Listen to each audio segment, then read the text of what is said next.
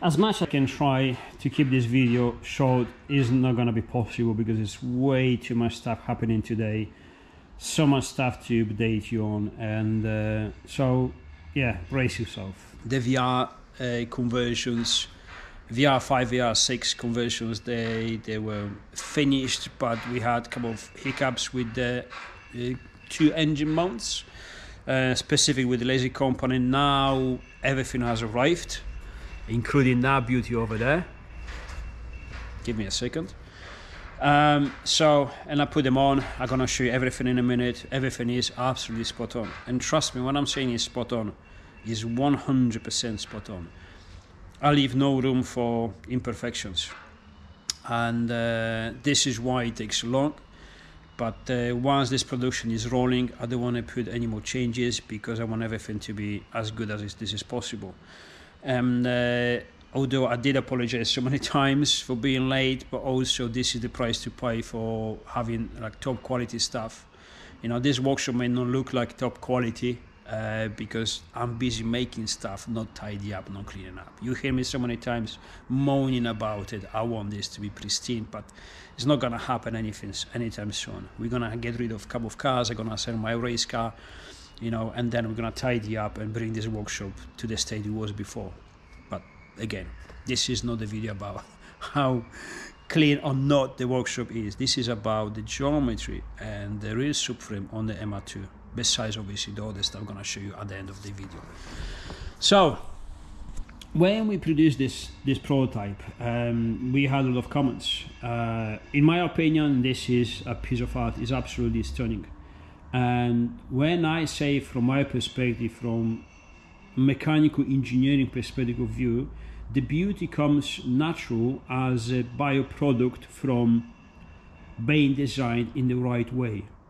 You know, this design is this way to not have any torsional flexibility, to say this way, for the suspensions and also for the rear engine mount, which is very, very important.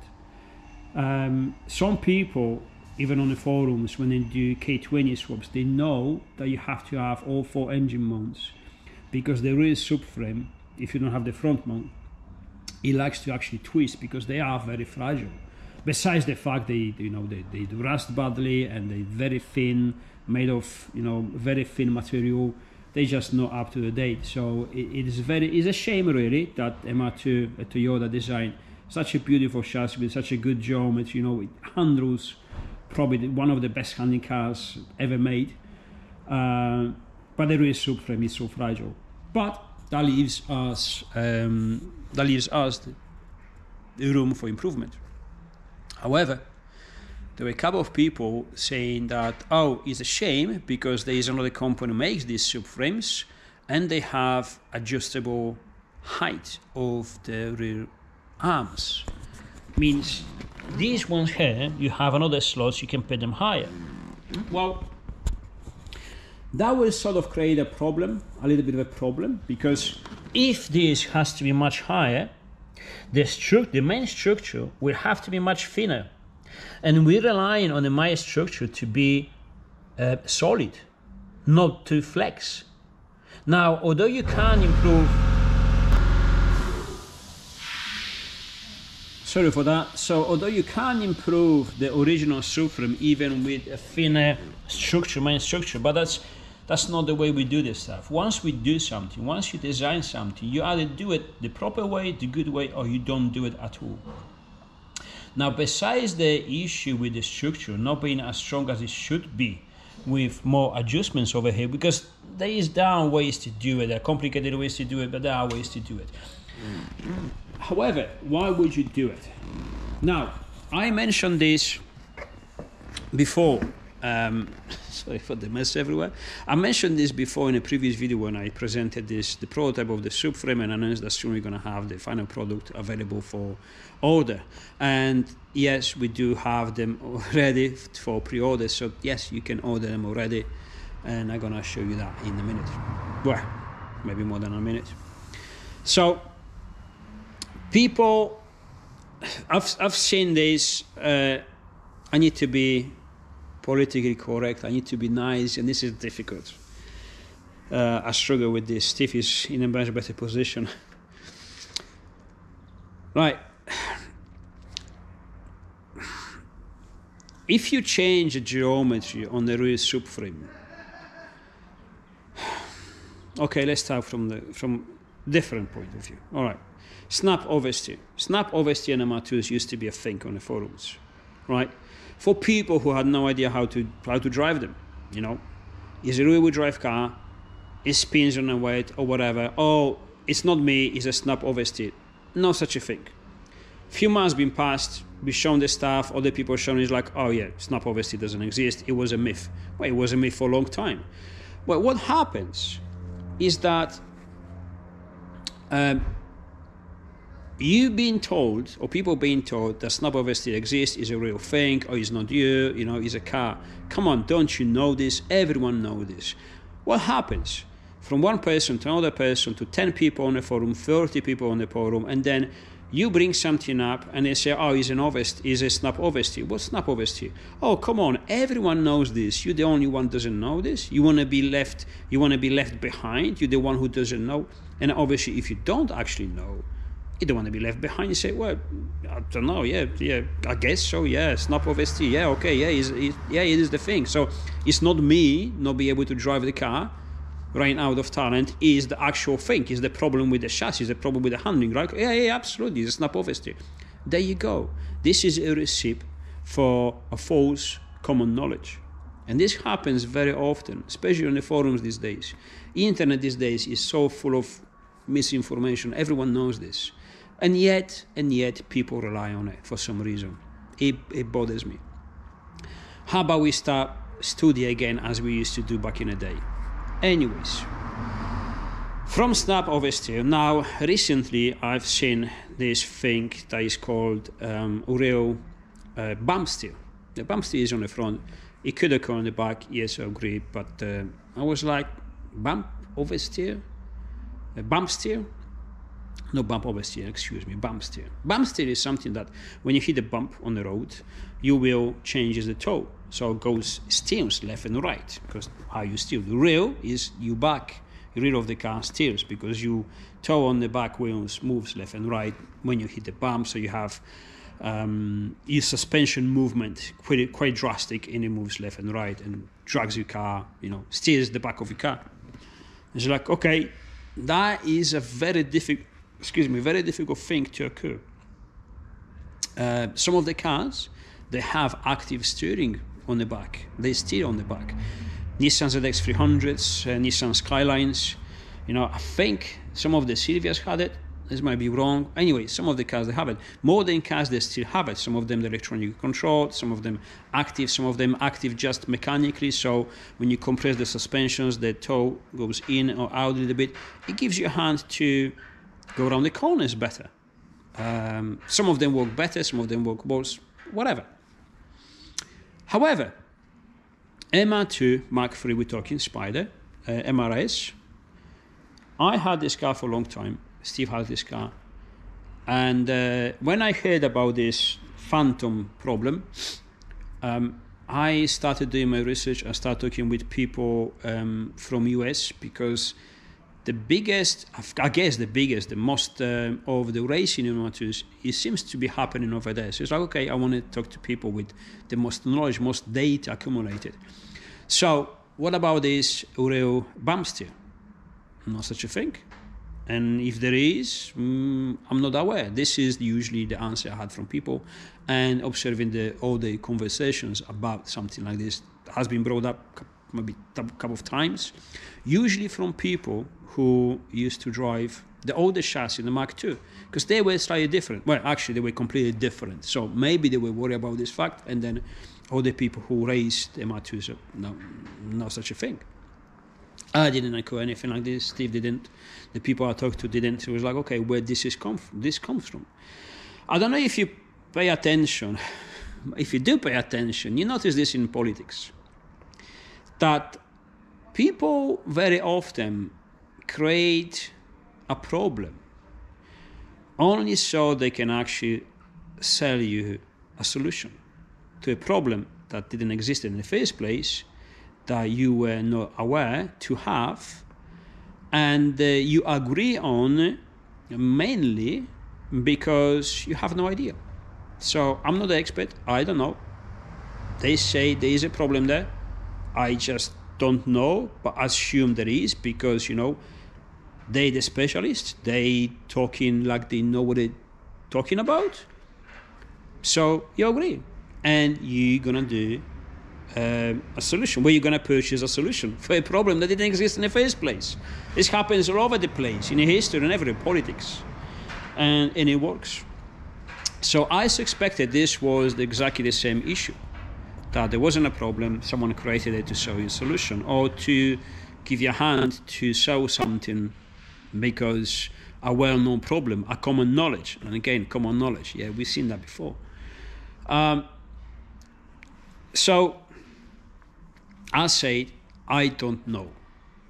There could be an issue that I'm not aware of.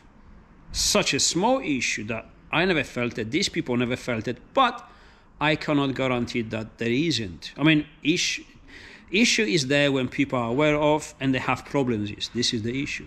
If there is some bumpsteer problem, or your toe changes with your geometry when your suspension compresses, not necessarily is a problem, because it may be designed this way, like we said before. If it was a problem, people were reporting a problem. If people not reporting all the issues, even people who raise these cars with the crazy mad horsepower, K20 turbos, most commonly used, V6s turbos, twin turbos, loads of rubber on 285s, 295s, 300 on the back, a lot of downforce, and then they really put the chassis under stress, and yet they don't report this problem. So I was like, okay, I need to dig into this, because I don't like to rely on other people's opinion, and I don't like to rely on my opinion. Means I approach everything from a scientific point of view. My opinion, no matter how good it could be or could sound like to me, is only just an opinion, and will remain to be just an opinion until I prove it wrong or right. Right? Period. Done. However, when I heard about this bumpsteer, my face was like my daughter's. There you go. This is my daughter's face when she was young. Now this was my face when I heard that, because like, I know this stuff. It's like, listen, it's not good to say I've been doing this, I've been doing that, I got years experience. People claim they used to work with Formula One, teams, when yes, they did. What they did, they used to clean the floor. They're not lying, so I don't like to bring this up. However, I've been doing this job for many years. I've been racing motorcycles, I still racing motorcycles. I've raced cars, I still got my race license. I know how to feel the geometry. I used to build the cars, the race cars, the roll cages, geometry, the suspensions, and all the stuff. Really fucked with the geometry. Done so many mistakes, learn about them from them. I used to set the cars, the geometry for people, on the racetrack. I think I know a little about what I'm talking about, so it's okay. However, we like facts. So I said, let's find out if this bumpsteer actually exists. There are many ways to check it. You have to simulate your suspension travel, and then you have to check if your toe moves in and out, because that will cause the problem, the phantom problem. But there are many ways to do it, and probably you can do it with the laser like alignment, check it, lower your car, upper your car, whatever, move your suspension and see if that something changes. But the best way to do it, in my opinion, is the old school way, which is actually still used in the modern days by professionals, by a string. Strings is optical, is mechanical, there's nothing to lie. There are no devices to rely on, because stuff can go wrong. The more complicated stuff, the more stuff to go wrong.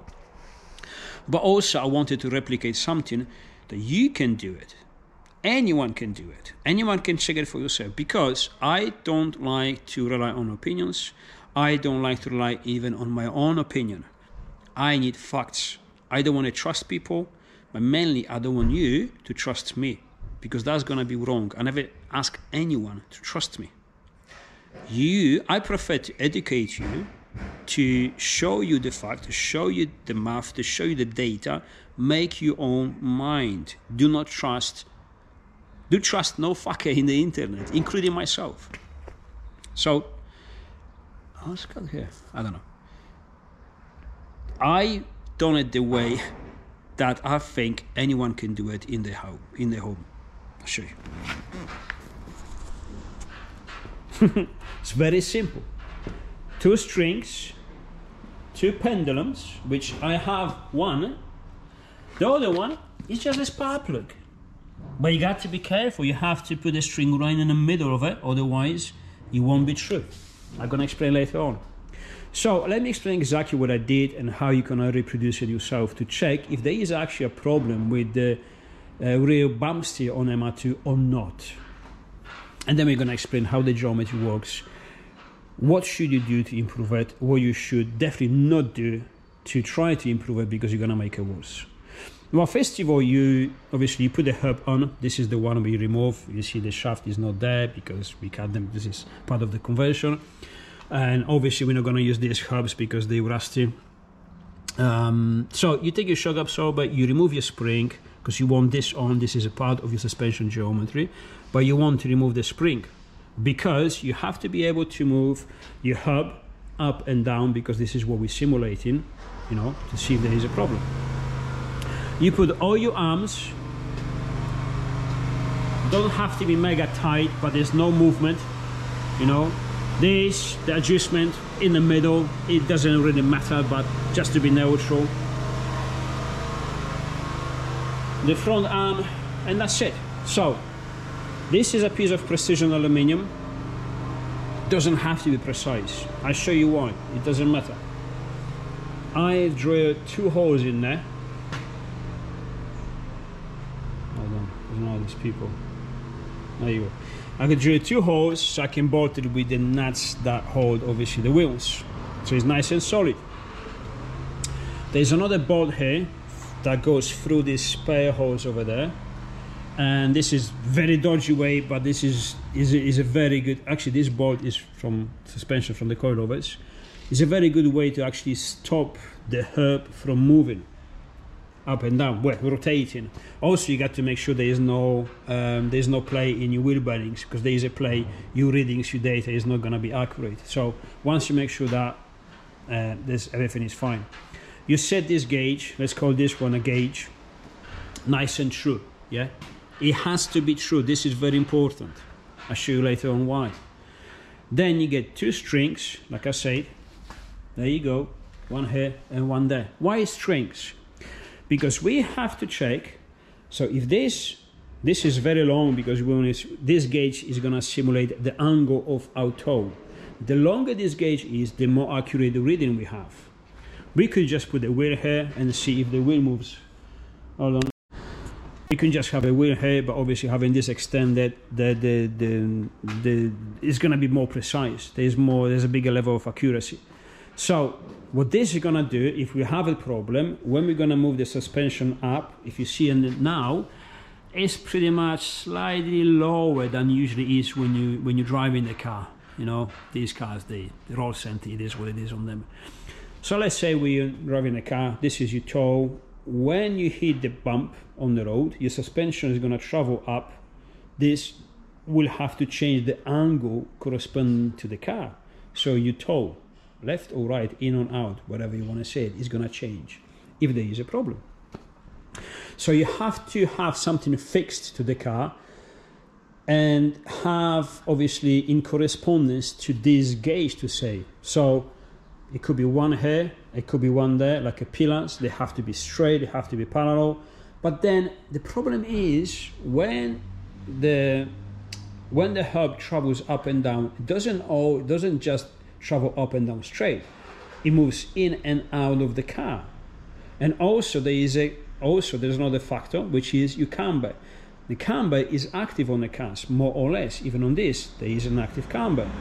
So there are more angles in movement than you're measuring when you compress your suspensions. So it's not very practical to get something, fixed on the chassis, or it's very difficult to make. This is a solution because strings are driven by gravity. You can't cheat. You can, it's always true, no matter what you do. However, when you're gonna raise your suspension, I'm gonna do it now. Look what happens. You see? So what's happening there? I'm increasing. If you can see that, you can see there.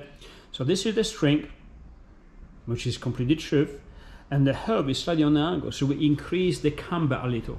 So what we added the camber also because the hub, the center of movement of the hub is here, but the suspension is offsetted, so it moves slightly on the angle.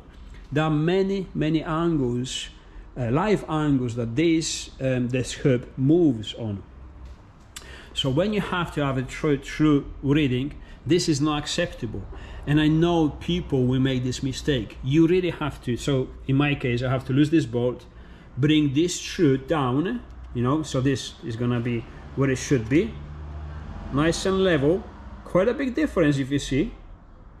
And then you take another measurements. Obviously you can see I've done them already, blah blah blah. You have to lower your strings, you have to get the pendulums to stop swinging around, and but this is how you do it.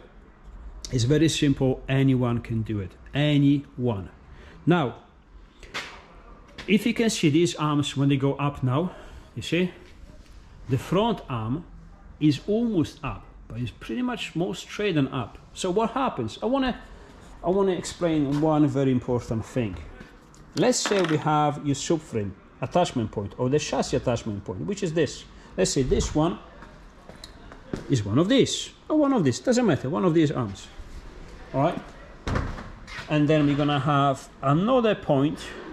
Let me check what the camera sees. Another point here. Okay, this one is either two of these, either this or this, doesn't matter for now. You have your suspension arms, right? There you go. When the suspension, so you compress the suspension, you think your hub, so this is your hub, I'm not gonna draw it because it's gonna be messy, travels up. When travels up, goes up, right? Well, wrong, because if you can see, these arms, they don't travel in a straight line. They travel in a circular line. So this is gonna be roughly something like that around here. Obviously this is not precise, it's just a method to instruct you, to show you how it works. So when we're gonna go up, for example, I don't know, 100 mil, 50 mil, this is gonna be here, this is gonna be your arm. And the problem is, this is the up and down movement, vertical movement, and this is your horizontal movement. So this difference here is dictated by the travel your arm done up and down, and how much you actually moved left and right, in this case out the car or inside the car. So now this traveled up is on the angle, it went more inside the car. So this always goes left and right, left and right. This one goes left and right, left and right. And you have to understand you have this third link, which is diagonal. Being diagonal is that the arm goes kind of, you can see it, I don't know if you can imagine, in this direction.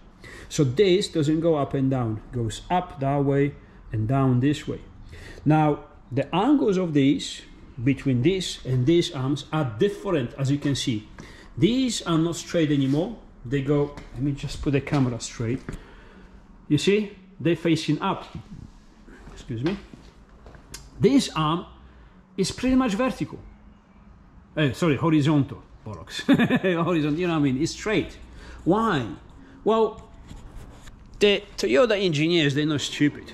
They have proper simulations. The multi-link geometry on the suspension is very complicated. But the beauty of it, you can achieve exactly what you want. Like I say, active camber, active toe to give a hand around the corners and other stuff. Anything is possible because it's multi-link. In this case it's 3 links. Actually the fourth one is you shock absorber, but that is a different movement because it's linear. So everything is dictated by these movements, and as you can see, they're not all the same. So they decided to move in correspondence to those arms. This arm, this is going to be the longest, the furthest away from the car in this position. Now when it's going to be here, here is going to be short because obviously that arm is going to go down, it's going to go closer to his mounting point here. There you go, it's going to be roughly here, so it's going to bring the hub forward a little bit.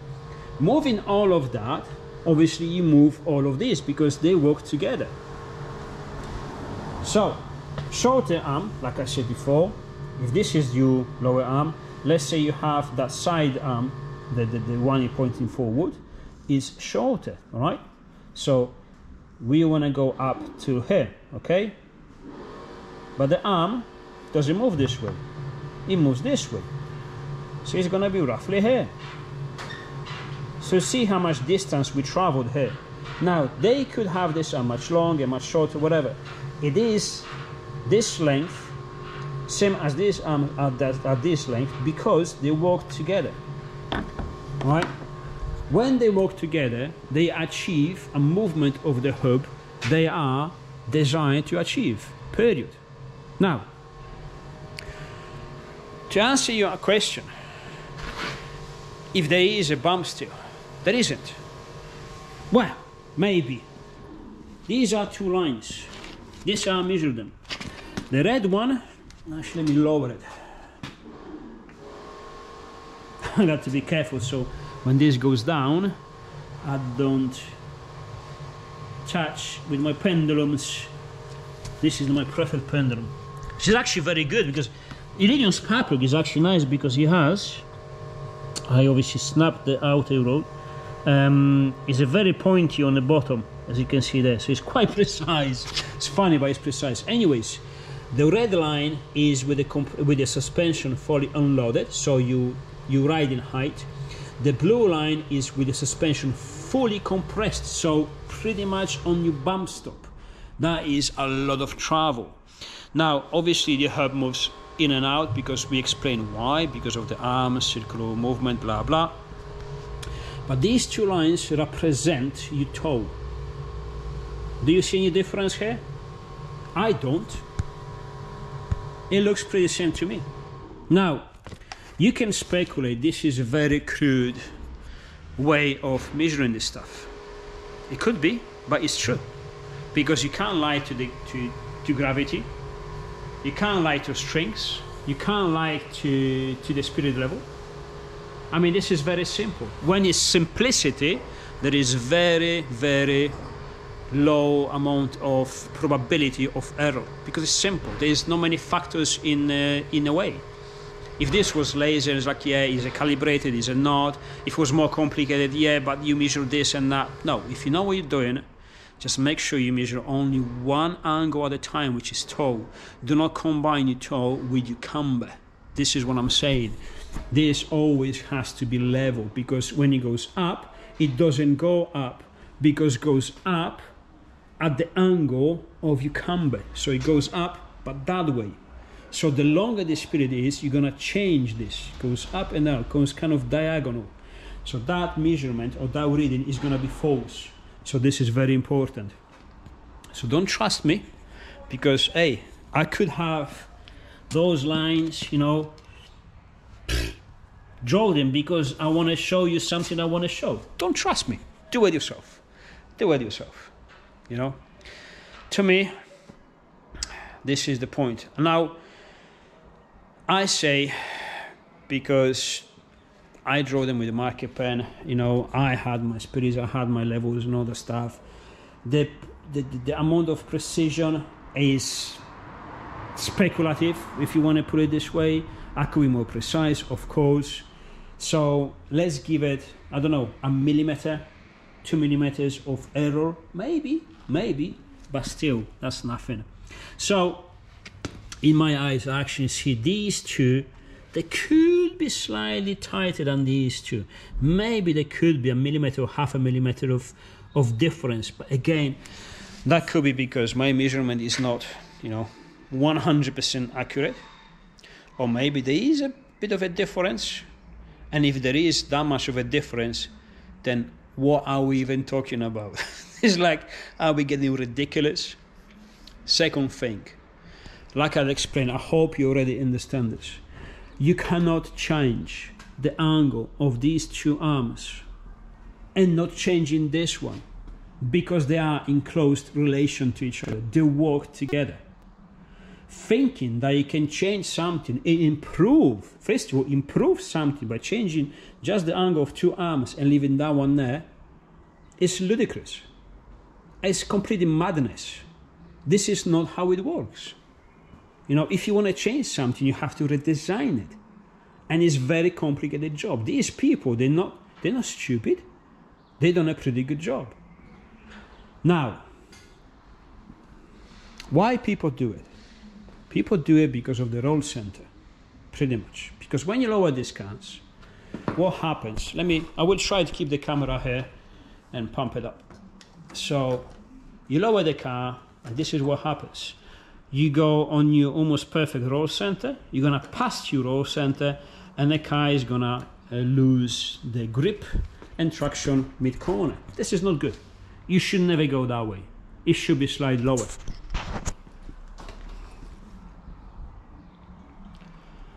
Now, somewhere there, all right, roughly. Now, to correct the roll center, yes, if you move these arms, these power points higher, you're going to increase the angle of this, so you have more margin of lowering the car and having your roll center corrected. And I agree with you 100%. But the problem is, this is not your whole geometry.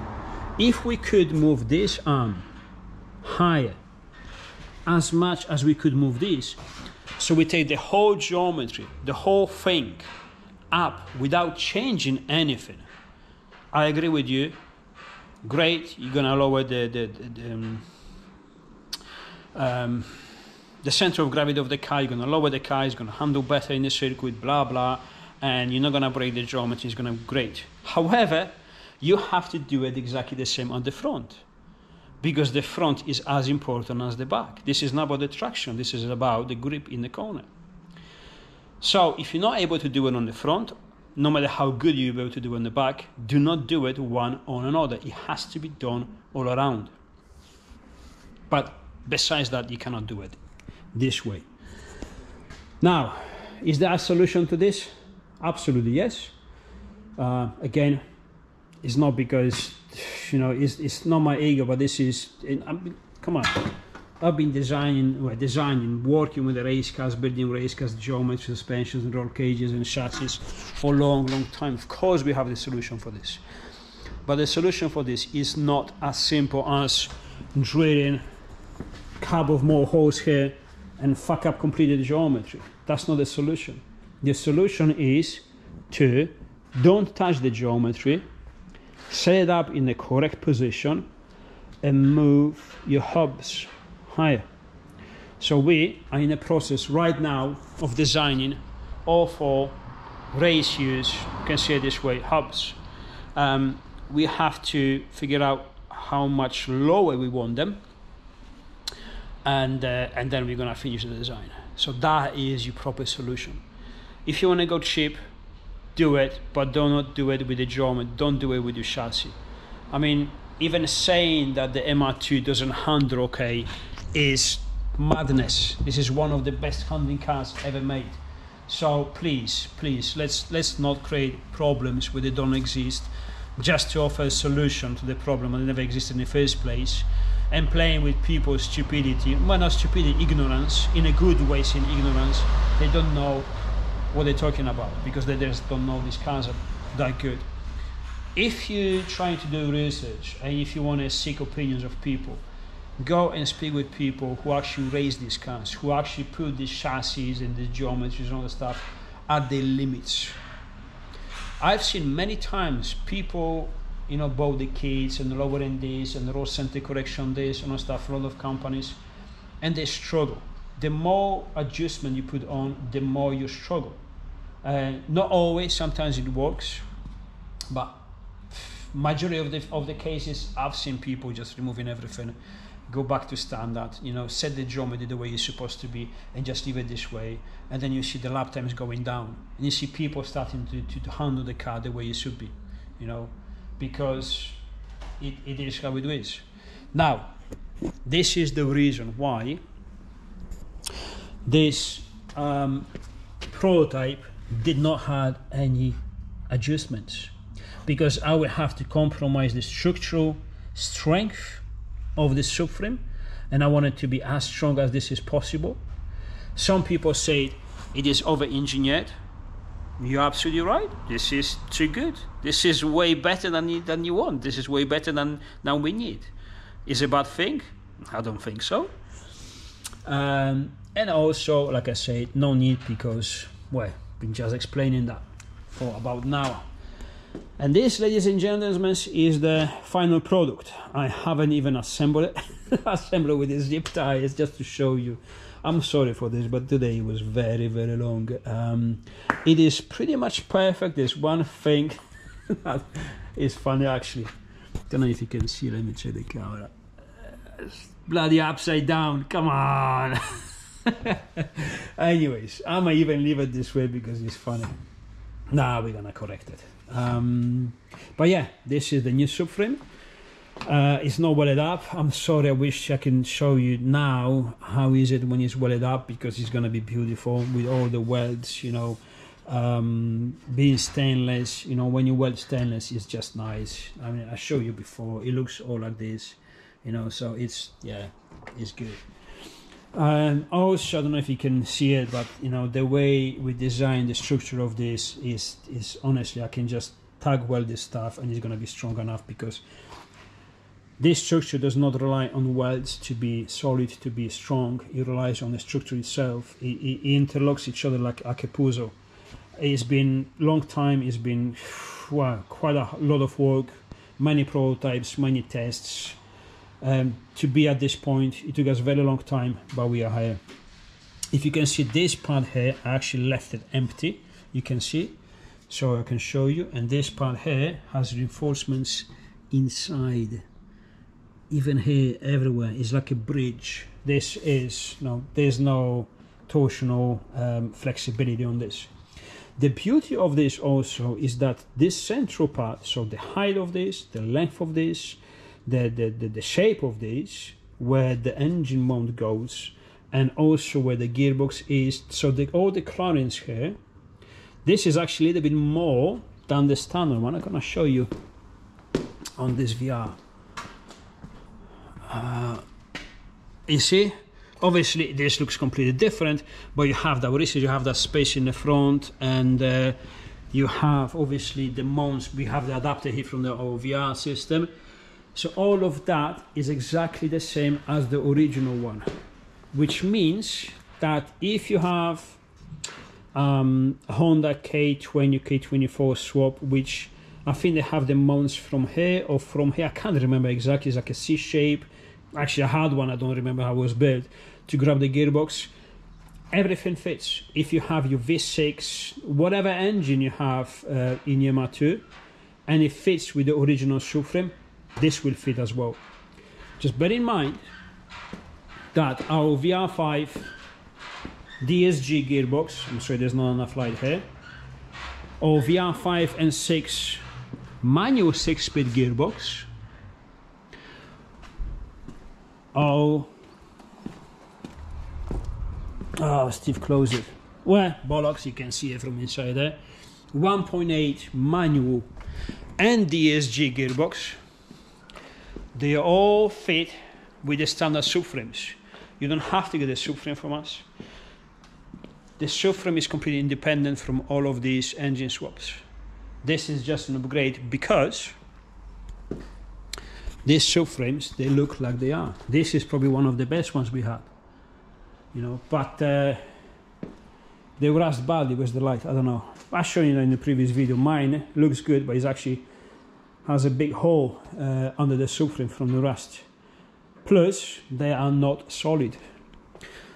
The part in between is flexible.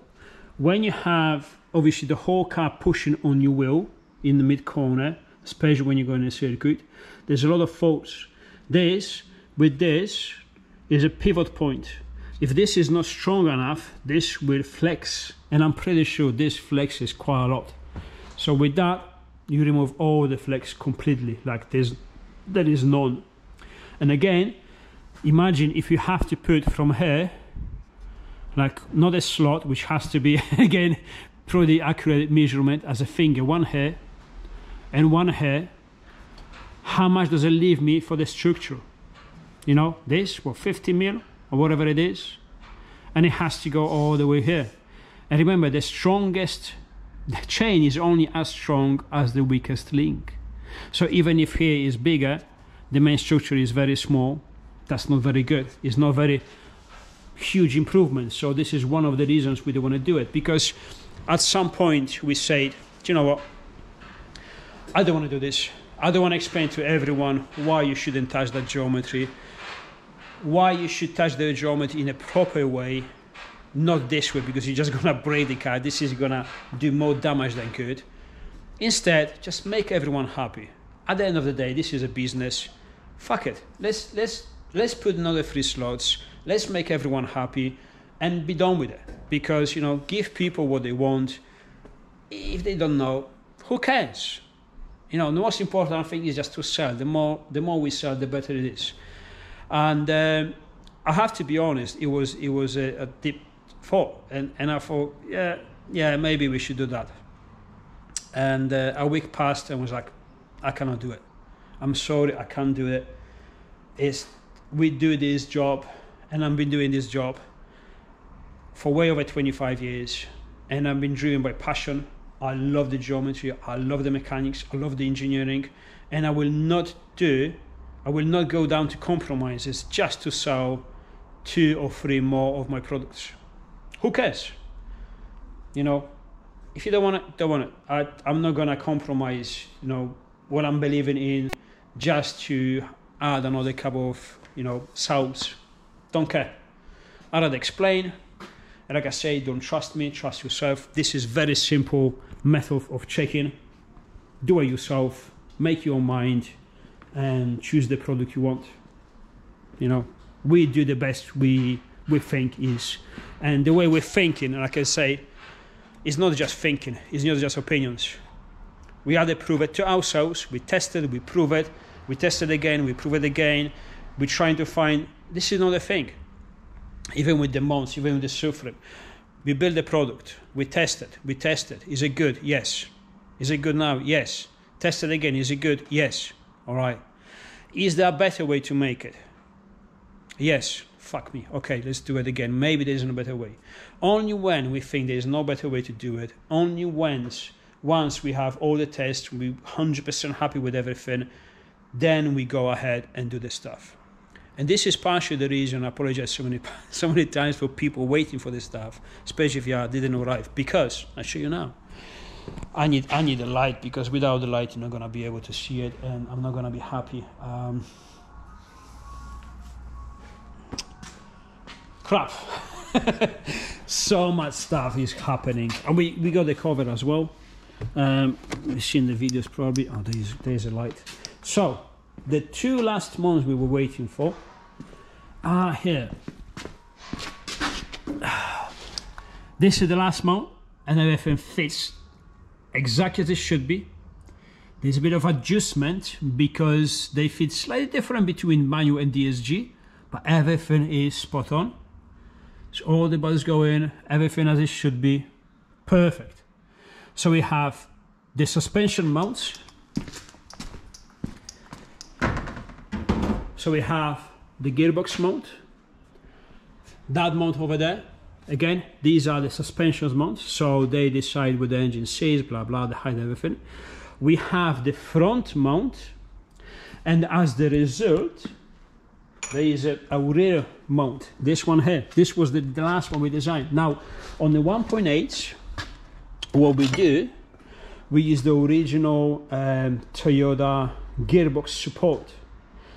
With the VR engines, we are not able, well, we could do it, but it will be kind of forcing the stuff, and I don't want it to force it, because the rubbers inside the engine mounts and the gearbox mounts, front and back, all of them really, they are quite flexible. You see, they're hollow inside. And when you add such a powerful engine, a lot of torque, you're going to have a lot of engine twist, call it this way. And if you have plenty of grip, you don't want your engine to flex this way, forth and back, clocking movement, because that's going to result in you wheel hop. When you have a lot of wheel hop, this results in this, because again, it's rubber on your obviously on your tires, and rubber on your mounts. In between, what's in between is your transmission, your gearbox, your CV joints, and your drive shafts. Usually, this is how you brake the drive shafts. Now, because we have motorsport grade only, we don't produce cheap drive shaft, only motorsport grade drive shafts. People who made them for drag racing, rallies, and all that stuff. They most likely not gonna break. So what you could break the next is the least, the weakest link, probably something in a gearbox or something like this. So, you know, to avoid that, engine mounts they're supposed to be upgraded. Standard engine doesn't have enough power to make that movement, but this fucker, absolutely yes. You know, so I want you to be able to put poly bushes.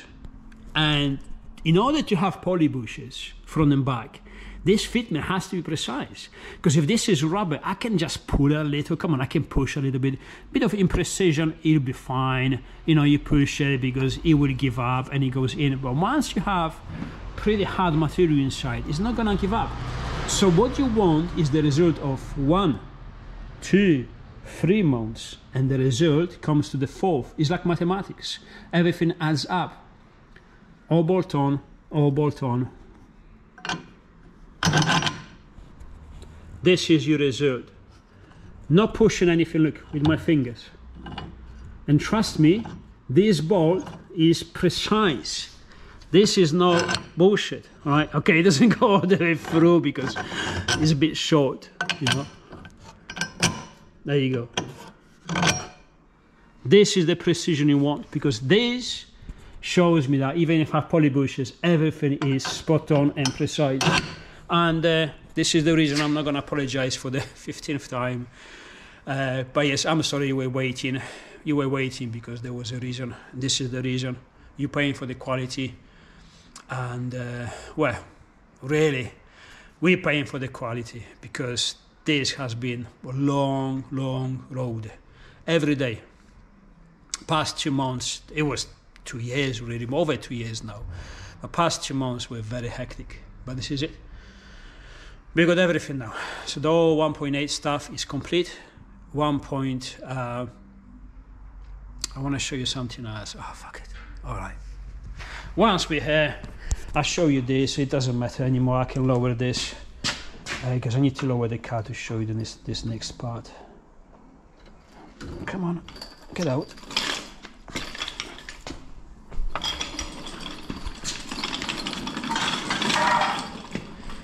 We're gonna leave that on. Ah, fuck it, why not?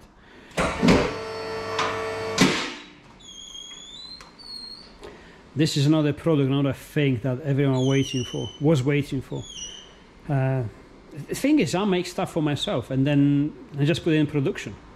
So all the products that you're gonna see is exactly the stuff that I want for my own car. Right.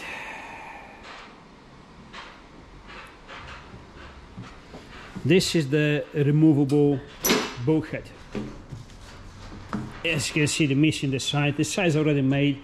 I have them on there because all of this was built on my Frog, and I'm transferring this.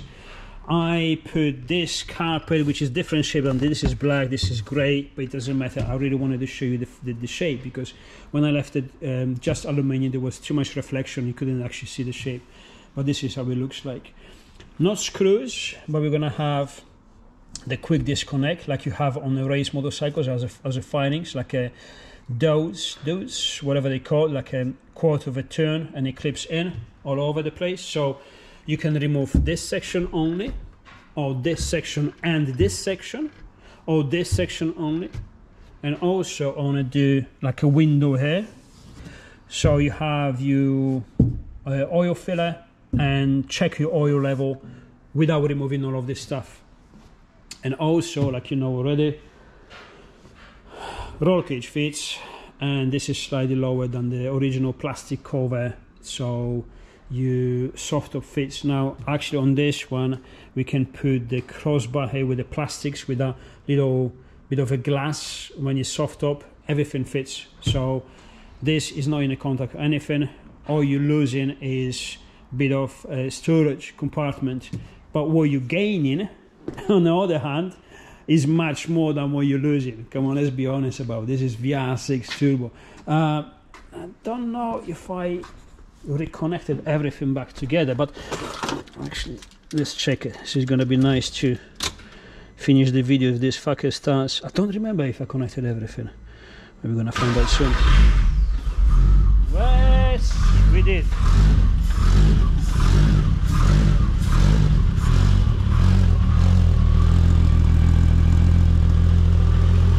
Obviously, charge cooler has been removed because I was working on the cooling system. And there you go. As usual, everything works.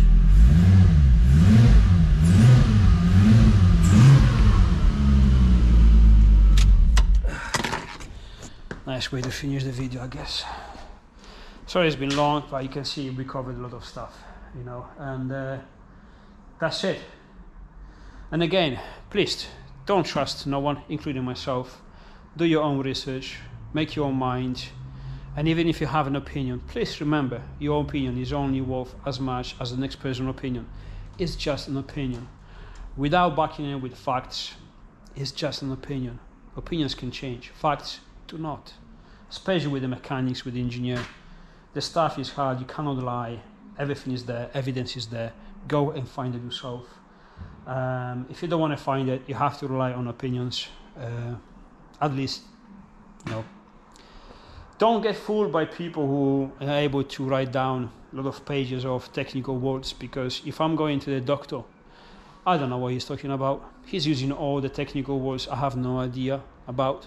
So to me, he sounds like a competitive person. He sounds like someone who knows his stuff. And this happens everywhere. In the motorsport industry, this is highly amplified. I've seen this for over 20 years. It's not something good. So, you know, it is what it is. I think this is it. So yeah, mounts are all finished. Subframe now is ready to pre-order. Oh, subframe. You were asking if we could put something on the pre-order. Yes, you can pre-order them. I don't know how many we've decided, because now we know how much everything is costing. Assembling one of those, trust me, I'm very handy with the stuff. That's a long day just to weld it up. It's not easy. It's an awesome product, but it's not a 5-minute job. There's no MIG welding, there's nothing. It's purely TIG or stainless, just beautiful. It's a piece of art, but it takes time to build it up. So the costs to us, they're not very little. You can't have a little cost when the product is such a good high quality. So nevertheless, for the launch of the subframes, I don't know how many we're gonna have, at least 10, because we promised them already to some people. So 10, I think, maybe not even enough, because more than half of them already gone the moment this video goes up, because we promised them. So I think we may even increase the number, but I said we gonna sell them at the pre-sale, sorry for the complicated words, at £850 plus shipping. I think that's very low. That's very low for what it is. It's going to be much higher. This is it. We can't keep that price so low, because I get bankrupt. You know, I want this product to be on the market. I want this product to be, you know, to be used for people, because I want you to feel the advantage and sorting the problem out from the rusty subframe forever. This is lifetime warranty. This is never gonna go. Never gonna. Well, if you bend that thing, show me the pictures of what you did, because it's not possible. unless you have a very nasty crash. It will never ever rust. Stainless steel is guaranteed. Well, the lifespan is supposed to be 1,200 years, so I think that's enough for you. And yeah, that's it. So we're gonna finish a couple of things now. There's a couple of spaces to put on. Again, everything is worked out. It's just now pre-orders. Stuff arrives next week, and we're gonna be back on the assembly line. Well, I'm gonna be back on the assembly line, including the engine mounts now. Jesus. Right. So yeah, subframes, £850. We have at least 10 of them. Over half of that is already probably gone, because again, we promised to people. We may as well increase that number. I have to speak with Steve. We have to check the finances, because trust me, that's too low to sell them for that price. We will not be able to, but maybe we can increase the number to 20. I don't know. We got to speak with Steve and again see where the finances are, and then we see. All the rest is ready to order. On the VR, I'm increasing obviously. So someone asked from America if we can build the whole system and send it to him, and how comprehensive it is compared to 1.8. The 1.8 obviously is all completed. The VR, as I'm going forward, I'm doing more and more stuff that are going to be available to buy and just bolt it on and make it simple. For example, the water system, the cooling system, I'm using all the original stuff. So the original pipes, no modifying, no cutting anything. I can't show you because that's already. Let's get the engine cover on, but it's already done on the engine. VR5 is identical. So there is two stainless pipes. They connect that pipe to this pipe to this pipe, and that one to the matrix heater, and there's another blanking pipe. So the whole is going to be as a kit. So slowly you're going to have the cooling system. We have already the fuel system is exactly the same as a 1.8, it's just different lengths of pipes. The charge cooler system is identical to the 1.8, but we don't have the pipes that connect the charge cooler to your plenum or the charge cooler to your turbo, because these engines don't come turbo. We turbo them. If you turbo them, it's very likely you're going to have a different turbo system, so your turbo is going to be in a different place. Therefore, that pipe that's going to link my turbo to my charge cooler is going to be useless to you, and same for the plenum, you know. So if you want us to build the whole thing, you will have to send me your plenum, or we build your plenum, or we make a deal, or whatever. Literally, I have to have your plenum, or the plenum you're planning to use, and your turbo system to finish the product. Otherwise, it's very simple. You know, you can have the charge cooler with the mount and everything, and do these boost pipes on your own. Cooling system again is coming along. Then we're gonna have, well, fuel system is already ready to be ordered. We have obviously engine mounts for VR5, VR6, DSG DQ250, G version, the early ones.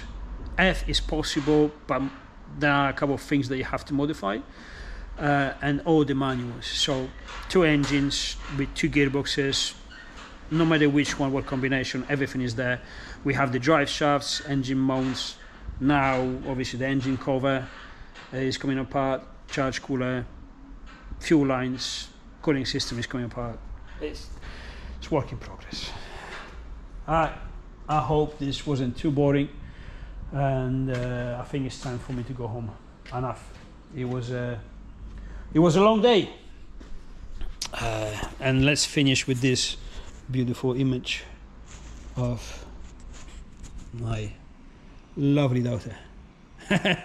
Obviously she doesn't look like this anymore. This was when she was a kid.